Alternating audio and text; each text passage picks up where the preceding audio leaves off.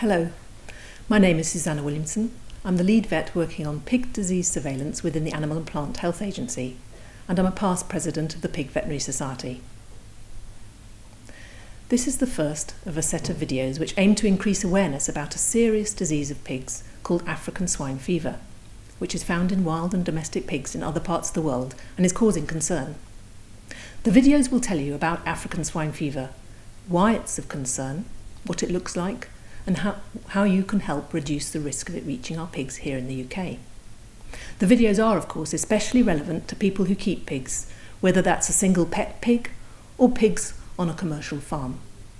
However, they also have important information about what the general public can do to help protect our pigs. African swine fever is a highly contagious hemorrhagic disease of pigs caused by a virus. Severe strains of the virus are usually fatal to pigs of all ages. However, this virus does not affect people. African swine fever was first detected in EU member states in Eastern Europe in 2014, having spread there from countries further east. The disease has continued to spread in parts of Eastern and Central Europe.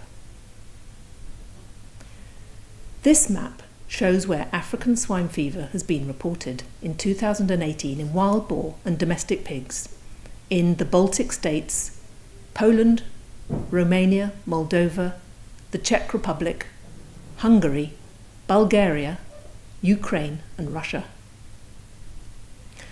The presence of the disease in continental Europe means there's an increased risk of introduction of African swine fever to pigs in the UK.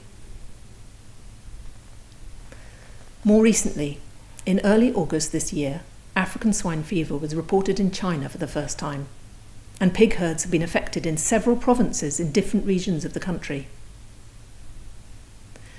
This map shows affected areas of China. As China has around half of the world's pig population, this is a serious development.